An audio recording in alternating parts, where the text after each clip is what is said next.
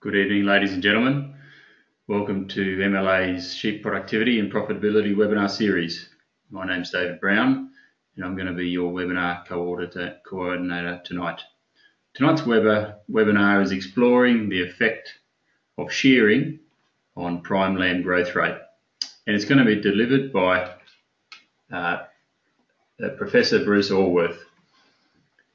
Next week we have a webinar going to be presented by Sandy McEachran, and Sandy's going to be exploring or giving the MLA levy payers at the industry and the broad industry an indication of where the MLA's lamb definition project is up to, and helping flesh out what the project is all about and the findings that have been made to date. So that there's a lamb definition project that's been commissioned by MLA, and Sandy McEachran of Home Sacket will be giving an update on where that project's at.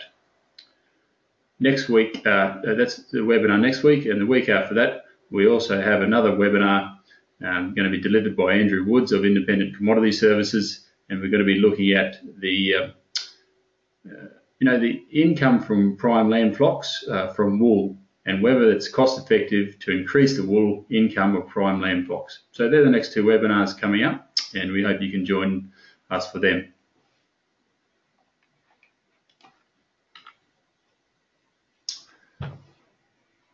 You'll be able to see this webinar control panel on the right hand side of your screen now. If you hit that red button, it'll collapse it and reinstate it if you need to. We can't hear you, but you should be able to hear us, and you're welcome to jot any comments, tell us how the weather's going, and questions, most importantly in the questions box. And Bruce has kindly offered to stick around for as long as we need to tonight in order to answer those questions at the end of the webinar. So tonight's presenter is Professor Bruce Allworth. I made a mistake, I apologise, it's not Associate Professor, it's Professor Bruce Allworth. Bruce, he graduated from Veterinary Science in Sydney University in 1984, and he worked for a fair while in New Zealand at the Massey University. Bruce has also worked with the McKinnon Project, and he owns and operates his sheep and beef cattle consultancy, which is based in southern New South Wales and Victoria for over 25 years now. Bruce is currently the Bruce is actually the Professor of Ruminant Health and Production at Walvis Charles Sturt University, and he splits his time between this and the Fred Morley Centre, where he's the director, and running his 10,000 sheep and about 900 Angus cattle. Bruce is very well equipped to deliver this webinar, and very, very keen to hear Bruce's opinions and the research that he's done to help solve this issue of whether shearing influences prime lamb growth rate.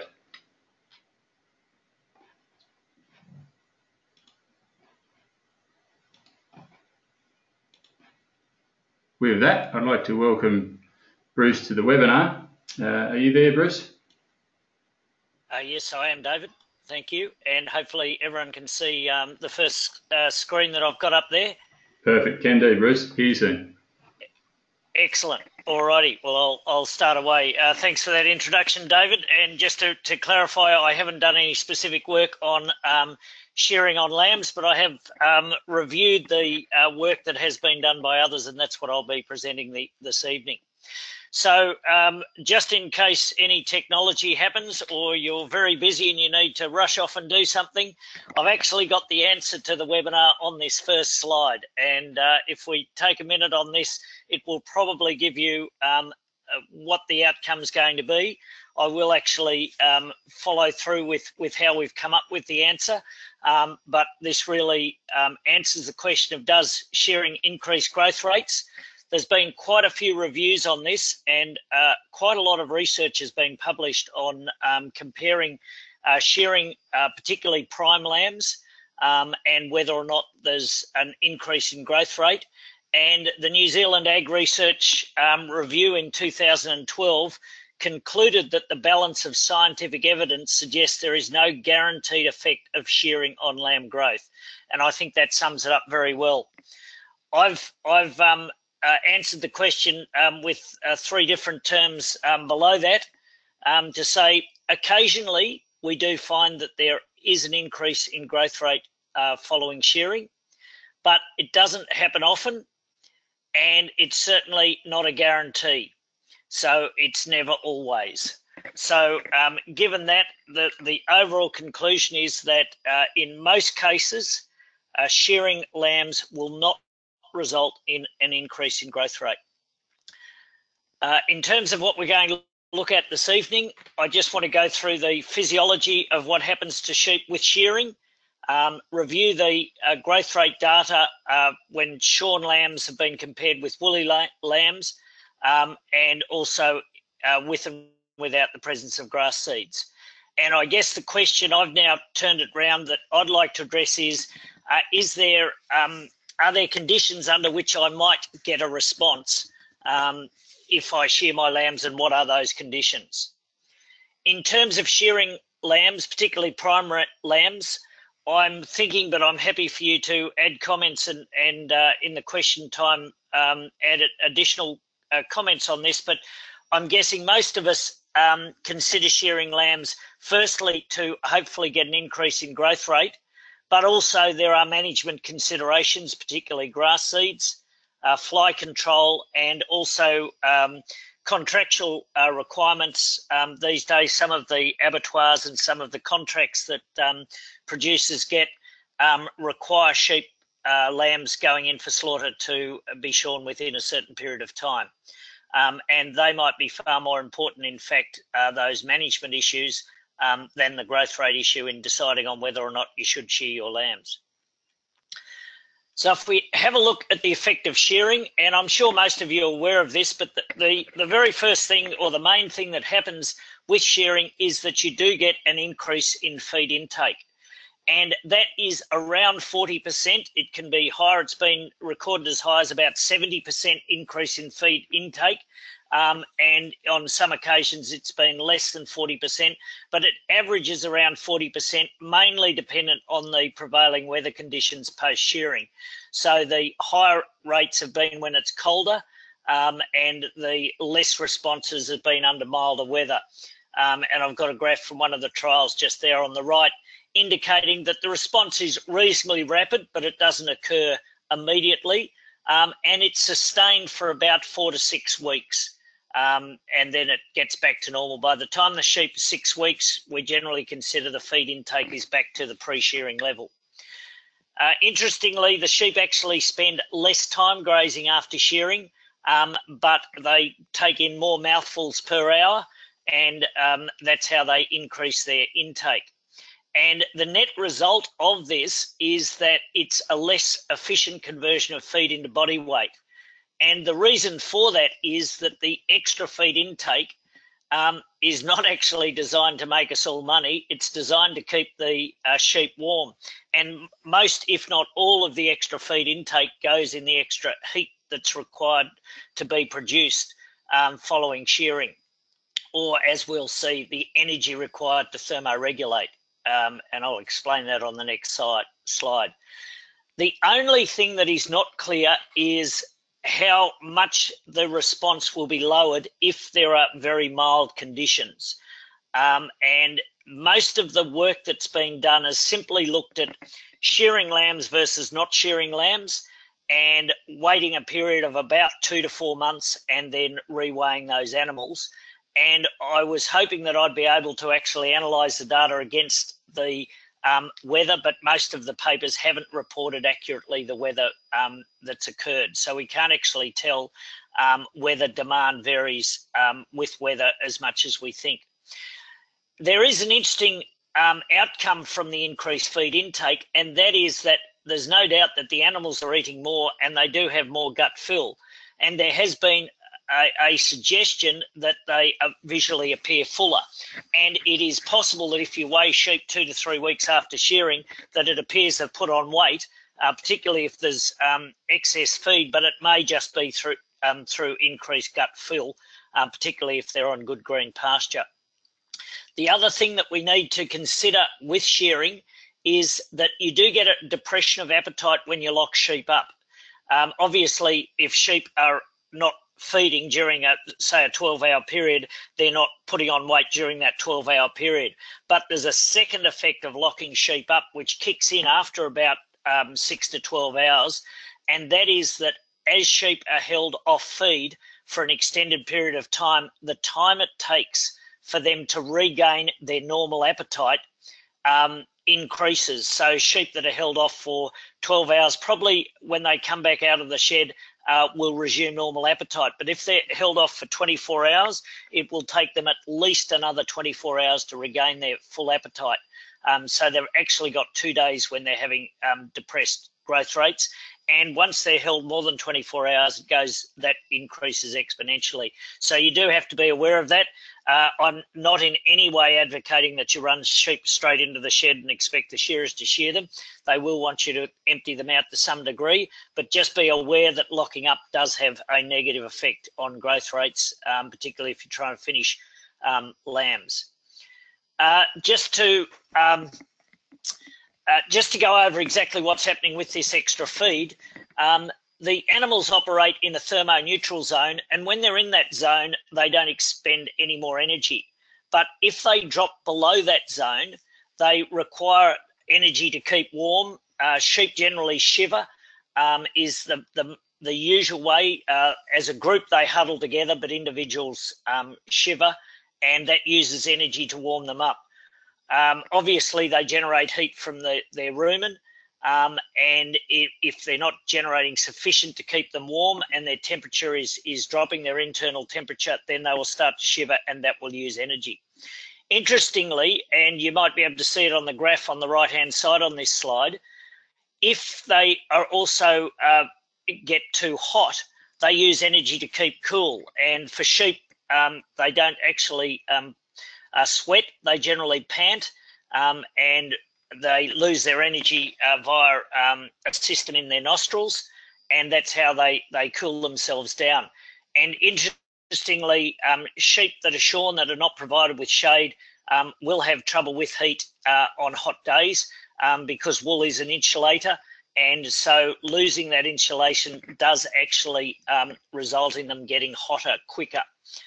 Which is a little bit counterintuitive, because you'd think not having wool on would keep you a little bit cooler, but unless there's access to shade, they really don't have the ability to cool down very easily.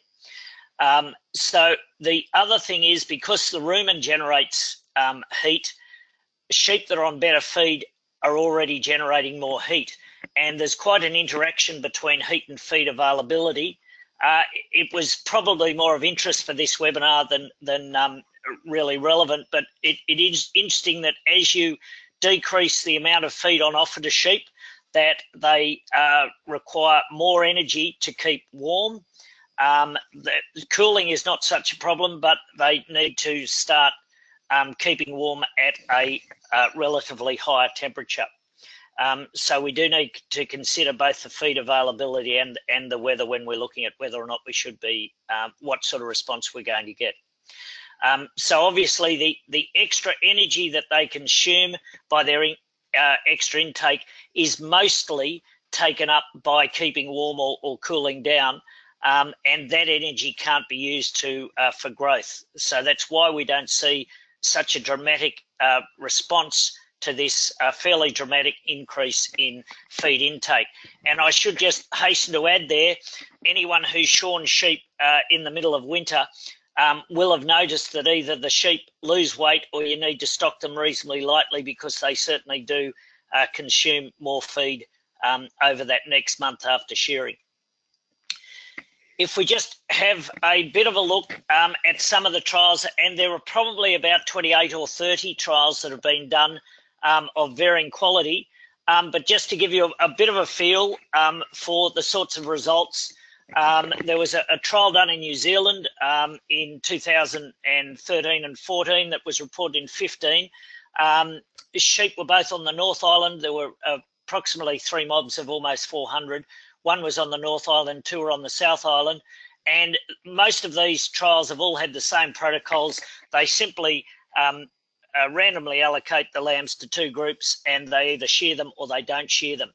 And what they found was that there was absolutely no difference on any of those properties on those 3 trials. Shearing did actually improve the lamb growth rate slightly, but the weight loss that associated from fasting them overnight did not overcome that increased growth rate. So it was only a very small increased growth rate, and the net effect was that those sheep did not, the shorn sheep were no different to the unshorn sheep in terms of their weight gain. The work done in the 90s at Cowra, one of the trials showed no difference at all. One of the trials, they were interested in barley grass, and they had sheep shorn or unshorn on barley grass and shorn and unshorn on lucerne. The lambs that were on lucerne, there was no advantage in the shearing. There was an advantage in the lambs that were on the barley grass, and that work concluded that if you're putting lambs on barley grass, you should be shearing them. If you have a look, I've actually put the growth rates grams per day there. I don't think anyone would get too excited at the levels of those growth rates of 77 and 55 grams per day. And I'd suggest that it's possibly the a combination of the barley grass and possibly the relatively poor nutrition from the pastures that had barley grass that might have led to some sort of difference there, and we can't separate out those two. Again, on irrigation, some early work that was done between November and February, although they didn't say what sort of pasture it was, found that by shearing lambs, they gained a 2.2 kilogram difference. And if that was the only trial that we had available to us, we'd think, gee, this looks pretty good. And there's not a lot of information that I could gather on that trial in terms of the amount of pasture, but given its irrigation, I'm assuming that there was surplus pasture available. Again, similar work in Rutherglen was found no difference just on normal pasture. Again, the period was the typical time, December to March. The sheep were shorn at the beginning of December and weighed in March, and there was no difference in shearing. Some work done in the late 80s in New Zealand. I didn't look at live weight data, but they actually looked at carcass, and they found that the shorn lambs actually had a lighter carcass weight. There is another trial that actually showed the carcass weight increased slightly, but both trials showed the carcass weights, the carcass composition was slightly leaner from the shearing, which is exactly what you'd expect even during moderate climatic conditions, because of the extra draw on the animal, and the animal's likely to take some fat off. In fact, ironically, probably 20 or 30 years ago, people used to shear lambs to try and stop them becoming over fat when we used to produce our fat lambs rather than our larger prime lambs today. And again, recently in the UK, I should be able to tell you the breed of sheep of those, but in the UK they have so many different breeds. This was a triple cross of finishing lambs. They split them up 90 and 90, and they found no difference. Interestingly, the shorn lambs took on average 8 days longer to finish because they'd actually eaten more of the feed down. They hadn't gained any weight, and so they didn't quite have as much feed on offer, and it took them slightly longer to finish. And that was a trial, in fact, where when they looked at the carcasses, it made up a little bit on the carcasses because of the extra time that they'd been on. So that just gives us a bit of a feel. And going back to my original statement, on balance, we'd have to say that shearing has little or no effect on lamb growth rates. So to answer the question I then posed is, when is shearing likely to be beneficial? The one thing is, if you're not able to control grass seeds on your farm and the lambs are going to be running in grass seeds, from a weight gain, there may be an advantage, but there is certainly a strong advantage, and there's been plenty of work which I haven't presented in terms of skin quality for the pelt. And I would think that most people would be very comfortable needing to shear lambs if they've got to go onto a heavily grass seed infected area. But hopefully most of you are able to control that, but it does get away sometimes. The things that, if we're thinking about shearing lambs and hoping to get a benefit, we think about the weather conditions and feed availability. And the absolute given is that really you need excess feed available if there's likely to be any benefit. And that feed needs to be in the form of pastural lucerne. They've actually done a number of trials in feedlots to see whether or not there's an advantage. And all they've recorded in the feedlots is no difference in weight gain, but quite a difference in feed costs. That's obviously not going to be much of an issue if the season's been better than you expected, you've ended up being slightly understocked, and there's excess feed available, then you're not going to worry if the lambs eat it if they grow a little bit more. So under those conditions, shearing is, you've got the best chance of it having an effect if at the same time there is also mild weather conditions.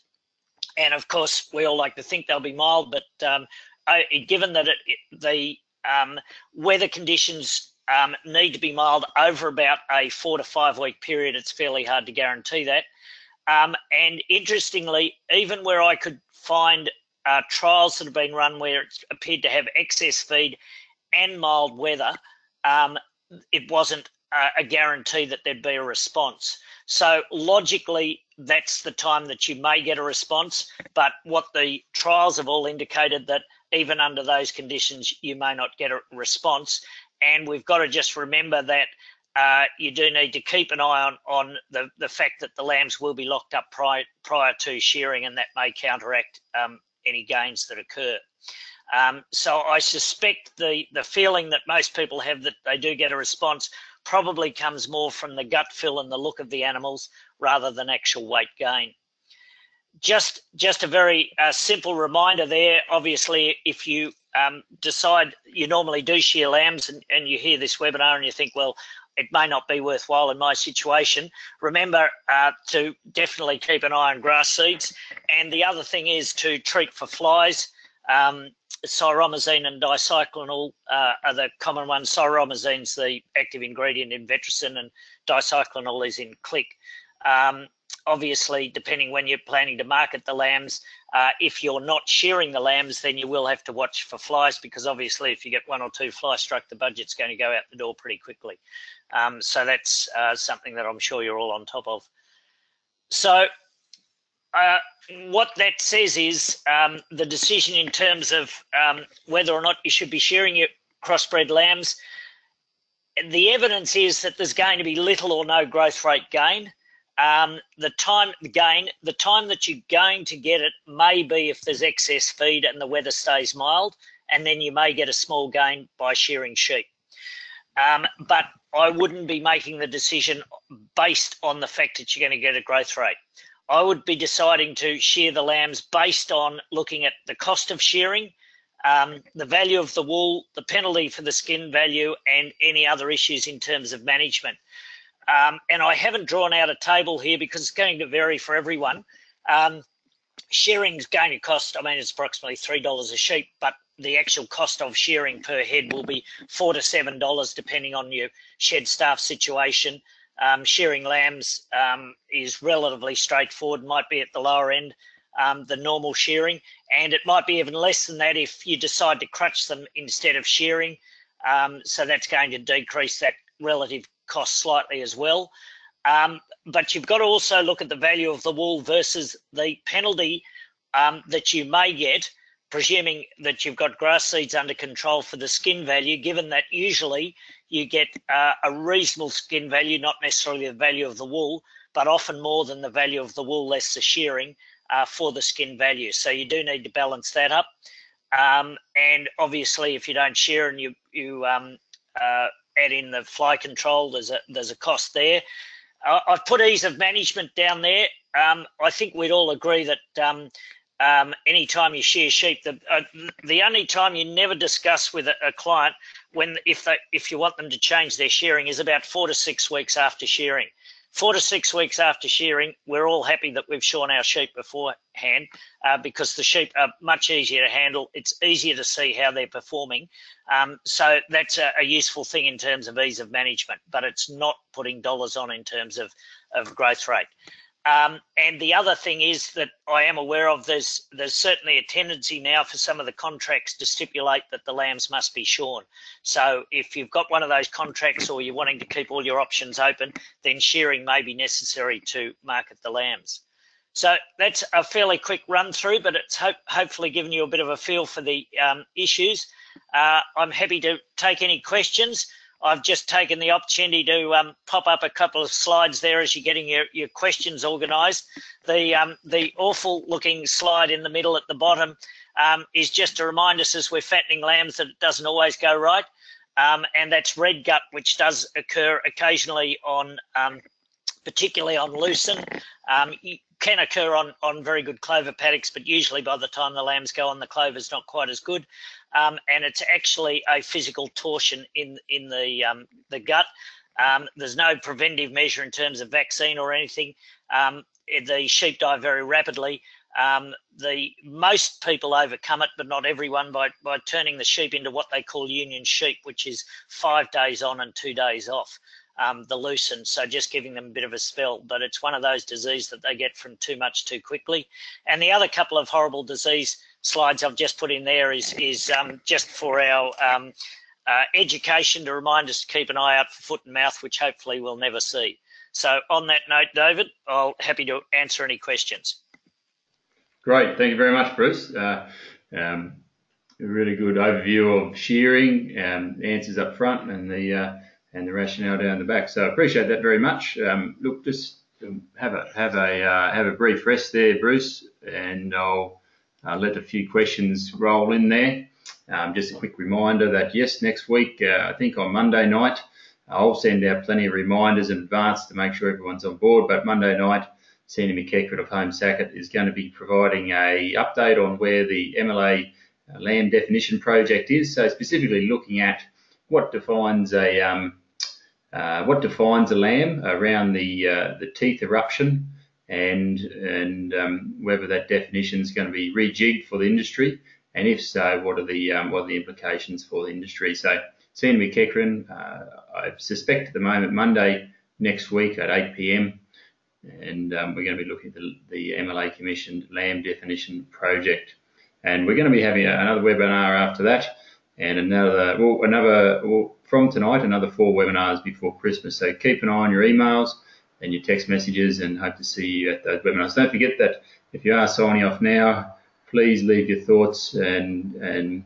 comments and critique in the post-webinar survey that should pop up. We really do take notice of them and appreciate it every time, irrespective if you've done it. You've entered your thoughts there for every webinar that you've been to. We keep looking at them and taking heed of what people are saying.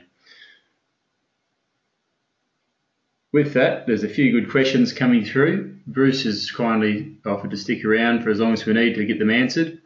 And I'd like to encourage everyone to take an opportunity like we have tonight to get those tricky questions answered. So, Bruce, I've got a few coming through here. Are you ready to crack on? I'll give it a go, David. No promises. No worries. I'll lead with the question here from Duncan. Duncan asked, Bruce, in regards to shearing fat lambs in a feedlot situation with lambs on full grain ration, aside from blowing out or feed conversion ratio, could we exacerbate other problems, increase in acidosis risk due to increased intake of grain, assuming lambs had minimal time off feed over shearing? Thanks, Duncan. So yeah, great question. I presume from that the concern is that by taking the sheep off the feed that they're coming back on and getting acidosis. The issue is it's all about the time that the sheep are off feed. So as they go off the feed, their rumen pH changes, and that's going to lead to changes and make them more susceptible. But generally speaking, provided those lambs are not off feed for more than 24 hours, there shouldn't be too much issue with it in terms of acidosis, provided, of course, they've been on the grain beforehand. Thanks, Bruce.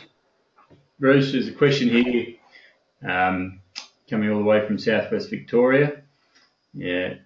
Question is there any data to suggest a weight loss in lambs? A loss in weight loss. I'm just interpreting this. Is there any data to suggest a loss in weight loss with in excess of 12 months of wool? Their lambs are born in August and shorn in November, 15 months later. I think we might interpret that as, is there any data to suggest weight loss if it's over 12 months worth of wool? Yeah, look, the only thing with too much wool, within reason, is in terms of wool blindness. There is some information that that shows that if animals are unable to see as easily, that their weight gains will go down. But if those animals, and in fact that's what I do with part of our merino lambs in my operation, is they're born in August, September, and they're not shorn for the first time until October the following year with about 13 to 14 months of age. And I'm very confident that there's no difference in weight gain than if they'd been shorn on a number of occasions. And with merino lambs, there is a reasonable amount of data looking at different times of shearing merino lambs. The difficulty with that, of course, is that it's extremely difficult with those lambs not to have reasonably tender wool in them, because they've usually gone through one, if not two, stages where the wool's likely to be fairly tender. Rightio, thank you, Bruce. Bruce, Max has just left a thank you. A really great webinar. He's got to run, and thank you, Max, for that. Really appreciate it. Quick question here from Rob. If no response in lamb growth rates, is there any reason why, as rumour has it, shearing will improve reproductive performance? That's from Rob. No, the issue on shearing with reproductive performance, apart from growth rate, is a perception that the ram's more likely to be able to mate with the ewe when the ewe has little or no wool. And my understanding is that there's no information on that at all. There is a small amount of data that suggested that crutched or shorn sheep might be better for the ram, but it's so difficult to get that data because the numbers you need to do it, it's all pretty dicey. So for those of you who are unlucky enough to have rams ever get out, it doesn't seem to matter what length of wool it is if a ram gets out. And my understanding is, apart from shearing, the rams are slightly different, but in terms of the ewes, wool length is not critical for mating. Perfect. Thanks, Bruce. Bruce, question here from another David. Would these trial results apply to merino lambs as well? Yeah, well, my apologies on that, because what I've done, I've actually taken out any merino trials. The issue with the merino shearing is what the outcome is with the lambs at the far end. So there is no difference in growth rate in the lambs whether merino or crossbred in the short term. But what happens with merinos is, if you're keeping them on and re-shearing them, then it gets a lot more complicated. And that is because the wool income becomes an important part of it, wool length becomes an important part of it, and micron can become an important part of it. So when you take that all in, it gets a bit more complex, but strictly in terms of weight gain, there won't be any difference. Yeah, thanks, Bruce. Fair few factors to consider there. Bruce, you may have addressed this to a certain extent, but Neil's just looking for confirmation. What about shearing lambs that are going into a feedlot situation? Is it a profitable operation if you're going to a feedlot? So they've specifically looked at that on at least two occasions that I'm aware of, shearing lambs going into feedlots, and they didn't get a response in growth rate. The lambs were no heavier that went in shorn versus unshorn. The reason to shear lambs going into the feedlot will be associated with the management within the feedlot, and potentially the trucking of lambs or the movement of lambs in and out, but it won't be associated with the growth rate. So there are a number of reasons. If the feedlot gets muddy or, things aren't ideal in terms of the feedlot, then having woolly lambs can sometimes get complicated. But particularly for just in terms of growth, they've specifically done it with feedlot sheep and they didn't get a response, even though they were ad lib feeding. And what they actually found was that the sheep consumed more feed, they didn't get a growth rate response, and so they ended up being well behind in terms of dollars.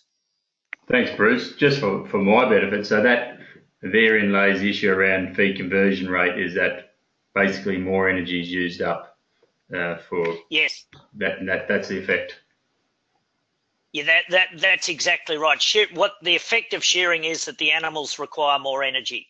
And if you have to pay for that energy, then it's going to be more expensive. If you don't have to pay for it, you might notice it and it doesn't make any difference, but it's not going to, you're still not going to get an increased growth rate. I strongly felt that if you provided mild weather and you gave excess feed, given this feed intake, surely you'd get an advantage. But I think what happens is, as the weather gets milder, that amount of increase in intake decreases, and really the intake is geared by the lamb just to match the weather conditions, and so there's no free kick here that we thought might exist. Right, thank you, Bruce.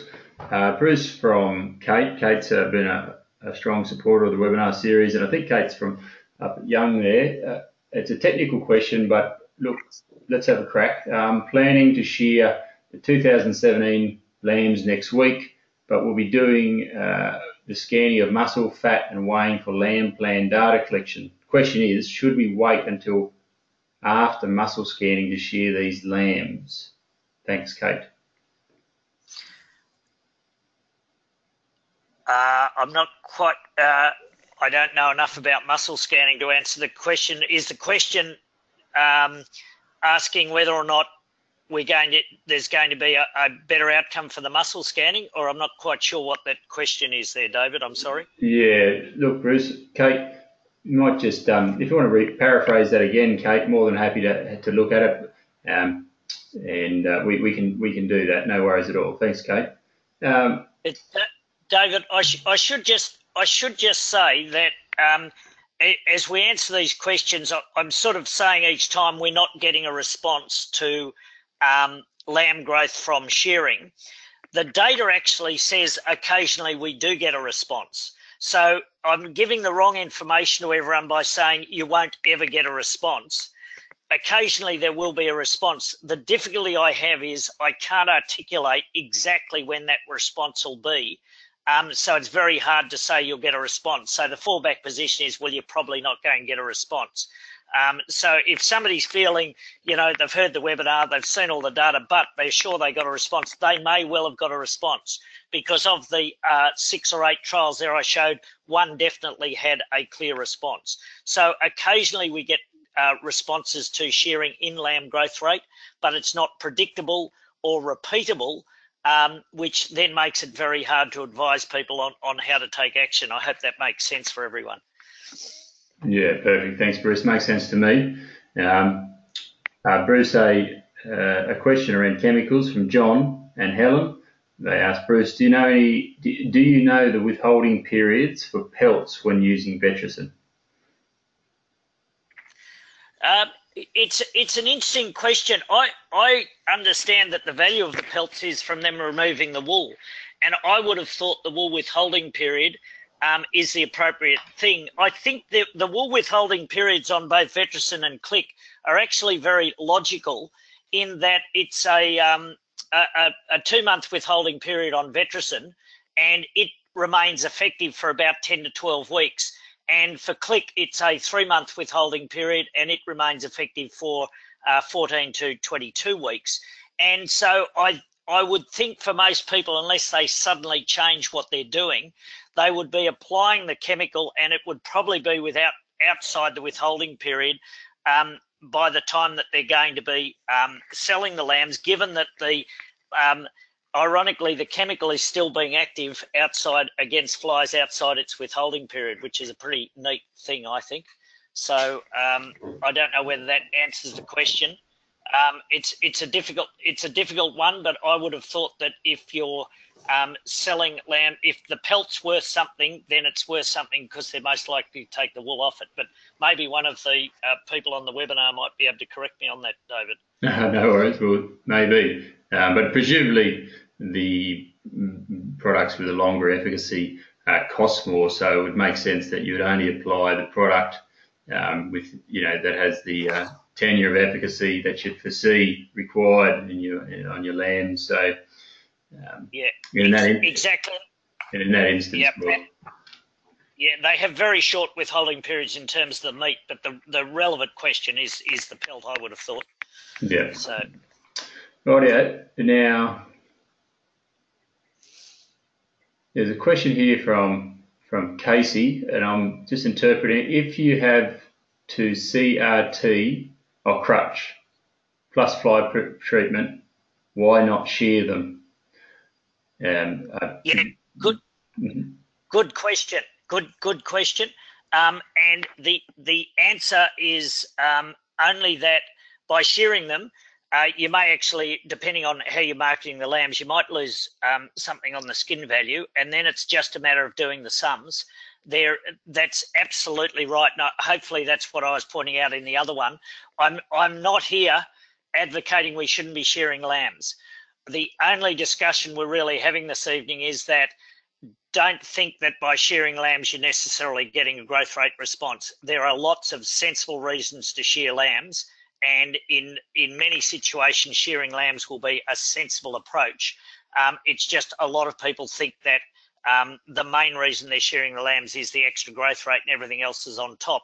I just want you to do the sums and make sure it's appropriate for your enterprise, assuming there's not much gain in growth rate. So that's a really good point, and hence why I included it at the end of the webinar there, hopefully. Yeah, great. Thanks, Bruce. Bruce, Kate has got back to us just with a clarification on her question. Kate's wondering if shearing will affect, this is the lady who's doing data collection, yep. If the shearing will affect data collection for weight in particular in 2 weeks' time. After all, the wool weighs probably a kilogram on the lamb, so it's regarding what effect the shearing before or after the recording of the weight and other records for these lambs. I'm sorry she got back to us and clarified that. I understand the question very well, and I'm not sure I can answer it. The getting weights on sheep, if we're just interested in the weights on sheep, is actually a very difficult thing to be consistent. And when you're putting it in, I guess the only important thing is that you're consistent across the animals. The only way to get an accurate weight on animals is a fasted weight. We're not trying to encourage fasted weight in young growing lambs. The way companies always do it is fasted fleece-free weight. So the obvious thing would be to shear and then do it a couple of weeks after shearing. The thing is that if sheep are locked up for an extended period of time coming into shearing, their weight will, of course, be lower than if they'd only been locked up for 2 or 3 hours. So it depends what you want the weight for, but it is a really vexed question. And in fact, it's one of the things that in some of these trials that have been done where they've reweighed lambs very regularly, if they reweigh them regularly, they have to do it as fasted weights, and then that compromises the growth rate of the lamb. So it's something that's not regularly done. So, Kate, I'm pretty confident that does not answer your question. I'm sorry, but hopefully it addresses the issue. Thanks, Bruce. Good question here from John. John asks, Bruce, great talk. The trials you presented talk of weight gain. What about fat cover? Yeah, so that it's a bit clearer on fat cover. Almost all the trials that have looked at fat cover indicate that shearing decreases fat cover. And that is because there is some mobilization of the fat to get the energy store out for thermoregulation. And that's been reasonably consistent. So it depends on how long after shearing you're going to be marketing those lambs, but there will be a slight decrease in fat cover. And I'm pretty sure as a result of that, where they've looked at yield, although none of us, not many of, if any of us are paid actually on yield, actually slightly increases with shearing, if that makes sense. Yeah, that does, Bruce. Thank you. Spot on.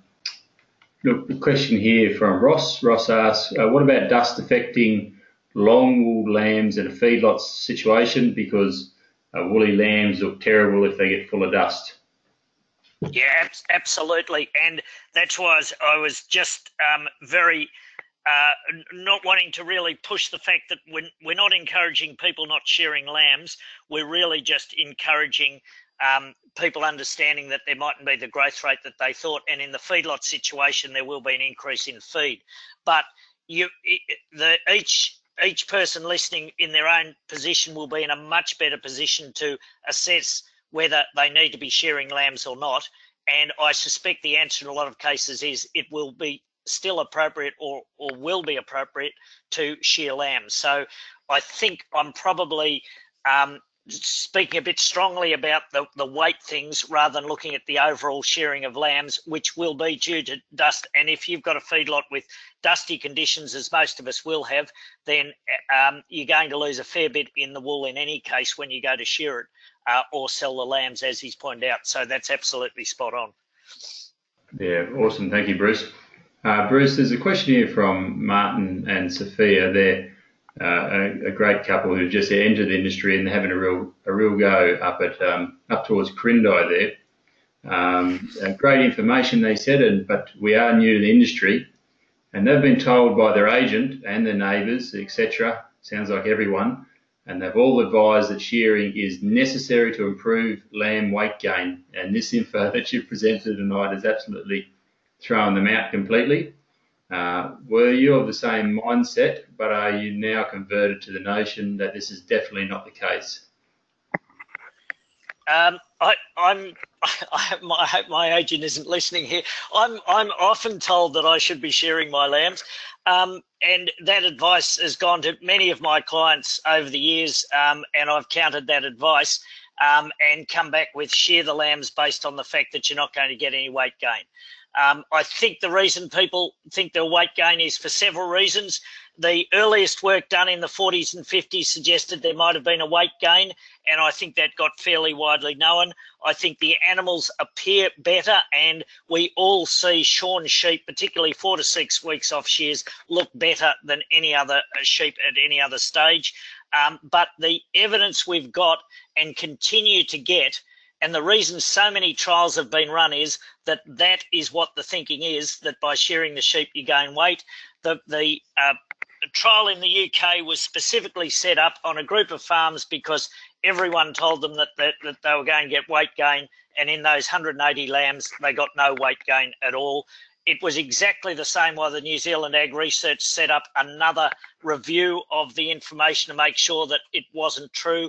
And it's probably why this webinar is occurring, is because the scientific information says it's not often that we get weight gain, so it's not something that you can bank your money on by shearing. You should make your decision on shearing based on the fact that you may or may not get any weight gain. Bruce, it sounds like no one wants to believe that it's true.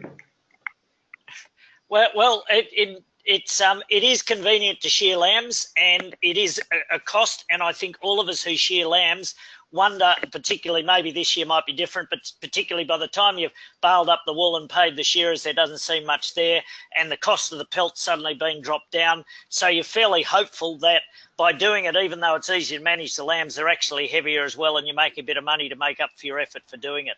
So the reason to shear the lambs is that it's convenient for you to do it, not that you're getting the weight gains. And I'm sorry that's the way the evidence turns out, but that's all I can present. No worries, Bruce. We wouldn't have it any other way.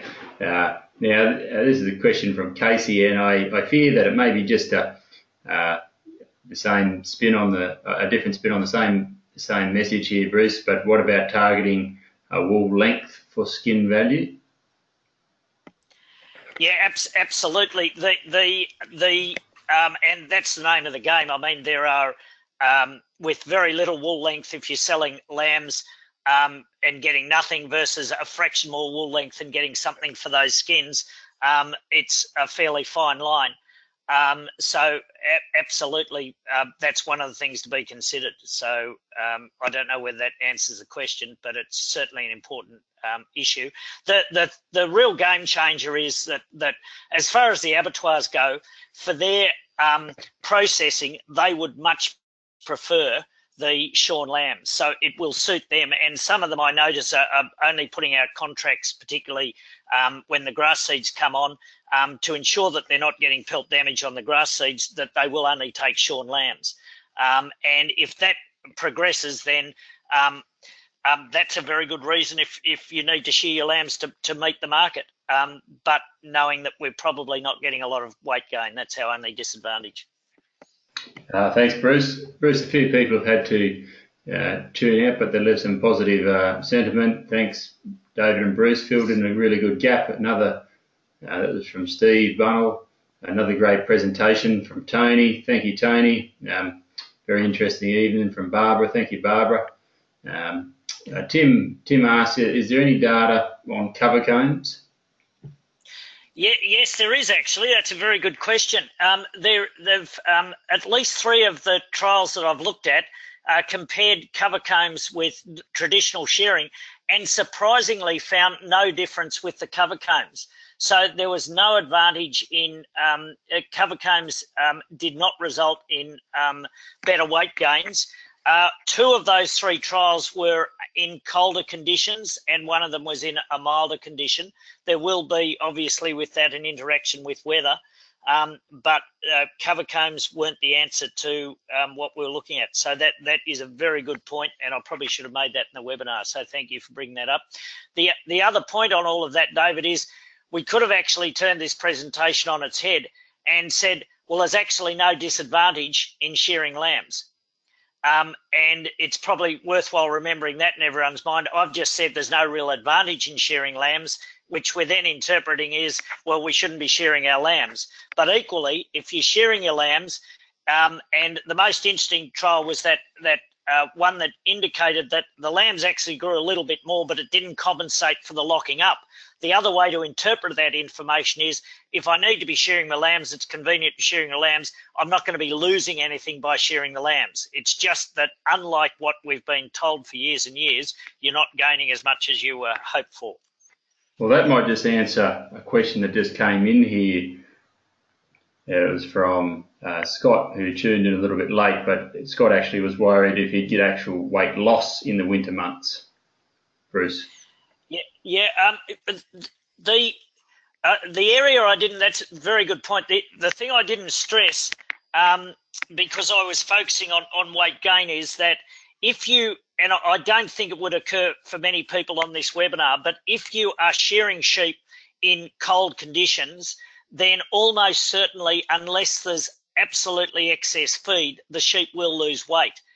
Now, that doesn't happen in the prime lambs particularly, because we're generally looking at this December to February or March period when people, or October through till March when people are looking at shearing them. The difficulty in winter is twofold. One is you've got the extra requirement, but almost certainly you've got decreased, you haven't got surplus feed in the winter. And so when animals are shorn in the winter, it's quite hard for them to make up that extra weight gain. And I don't know whether people saw on the graph, but if you have less feed on offer, the lamb starts to need to look after its thermoregulation at a higher temperature. So it all snowballs pretty quickly in the winter. And I would certainly be, if we've got people on the line who are thinking of hanging lambs over and finishing them off in the winter and getting them off, if they were thinking of shearing them at some point, I'd be doing it while they still had excess feed and not trying to do it just coming up to sale, if that makes sense. Yeah, no, thank you, Bruce. That's perfect. Bruce, there's one last quick question here from Nick. And just before I launch into the question, it'd be worth mentioning that, and probably a bit of a laugh, that Nick, you might not remember, but you actually showed me how to, or gave me a few tips on my shearing back in about 2004 or 2005 up in Armidale. don't take it as you know, I am hosting webinars now, so my shearing career never really took off, but it's definitely not a result of your the hints you gave me. It's more my I just wasn't cut out for it, I suppose. But so Nick's up in Armidale, and he asked if there's if the wool withholding period, if there's any issue OH&S issues for the shearer or chemical residue in the wool. That's from Nick in Armidale. Yes, very good question, Nick. There might be other people listening up in Armidale at an organisation up there that might be interested in anything I say, so I'll have to be fairly careful on that. As far as I'm aware, we're not provided with information about OH&S and the backline chemicals. The logical thing, there are a couple of stipulations that people wouldn't do within very short periods of time, but the logical thing is that you would not be wanting to be shearing sheep that had been treated with a chemical that was still within its withholding period, unless it was absolutely unavoidable, and I'd be worried about OH&S issues with that. I guess things do change, and I know how much they can suddenly change, and you see the prices and suddenly it hasn't rained and you think those sheep I was going to hang on to them for another 3 months, you suddenly want to sell them.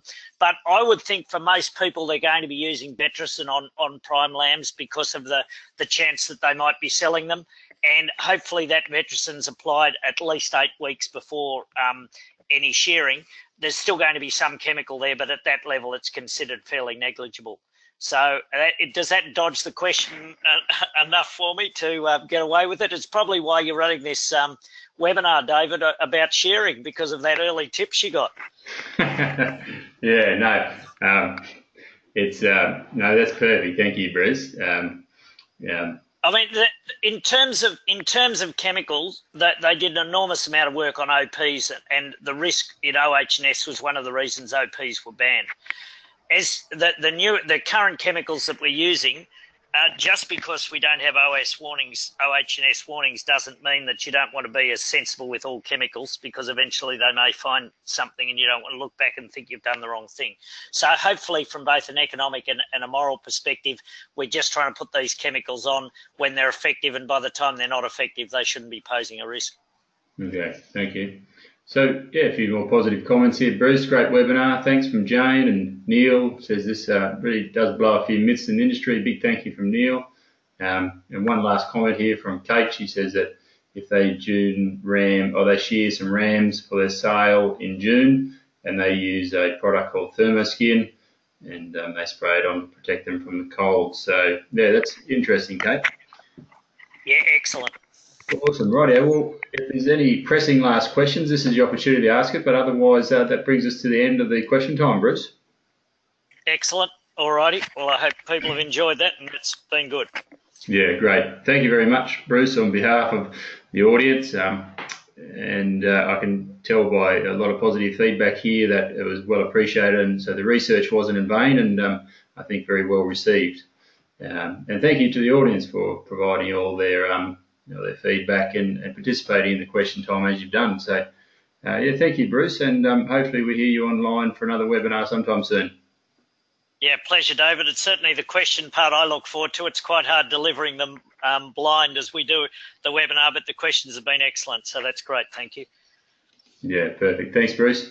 And thank you very much to the audience for supporting the MLA Sheep Productivity and Profitability webinar series. Don't forget that next week we're hearing from Sam and Kekrin on the Lamb Definition Project, giving you an update about where the state of play is. Don't forget to leave a few comments and some critique in the feedback form, and keep an eye on your emails and your web and your text messages for any upcoming webinar topics and dates. So, yeah, thank you very much, and thank you very much for MLA for providing the funding that makes these webinars possible. And we're looking forward to catching everyone online very soon. So have a good night.